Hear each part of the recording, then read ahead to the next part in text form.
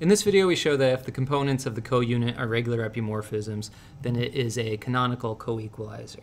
Recall that the following is a coequalizer diagram if and only if precomposition by an epimorphism of this diagram is also a coequalizer diagram. In other words, the coequalizer of Fg is equal to the coequalizer of Fe, Ge for each compatible epimorphism E. The result we prove is let Fg be in a joint situation.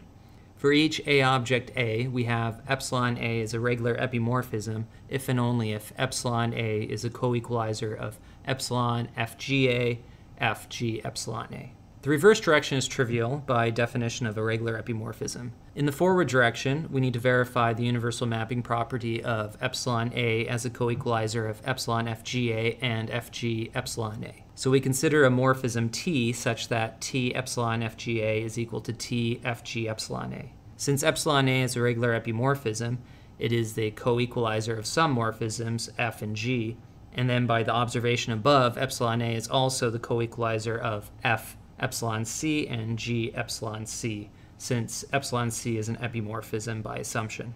Then we have Tg epsilon C is equal to T epsilon FGA FGG by naturality of epsilon. And this is equal to T Fg epsilon A FGG by assumption on the morphism T above.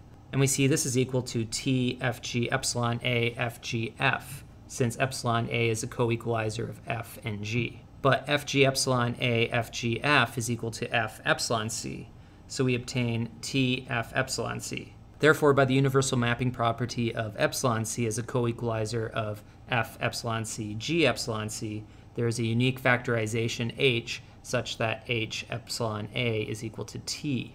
And therefore, we see that epsilon A is equal to the coequalizer of epsilon FGA Fg epsilon A, which is what we wanted to show.